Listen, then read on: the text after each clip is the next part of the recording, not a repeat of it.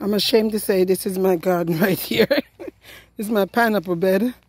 I'm trying to lay down cardboards so I can get rid of some of that grass. Well, we did some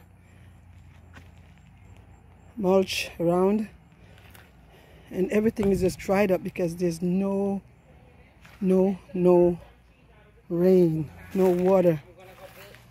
But what I'm gonna have to do is I'm gonna have to try and get a water system going through the garden. All you can see right now is marigold. Everything is pretty much dried up. See that? See the marigolds over there? And you have some corn that is trying, but it's not going anywhere.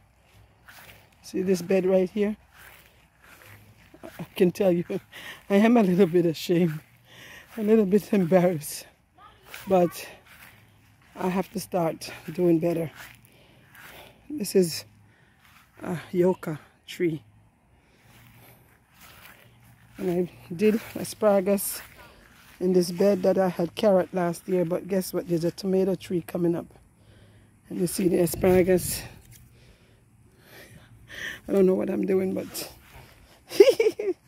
and I plant some summer squash here, but the bugs are just eating them up. See all the marigolds, that's all I have in the garden right now. Look at this. My collard greens that I got so much collard greens off of. Brussels sprout. I guess we know it's not the season for it, but this was from last season. And I did pull off a couple off of it and eat it like I do right now. Look. But that's so hard right now. They're so tough. Yep.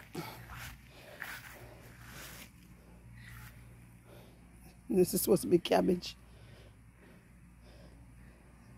And this right here is the only garlic I have left. I'm going to pull it up. And this is my ginger right here. I just planted about 3 months ago. And it's coming up like that. Yep. This was my bok choy bed. So this is what it looks like right now. But we're going to see. We got stuff over there that we're going to revive this garden.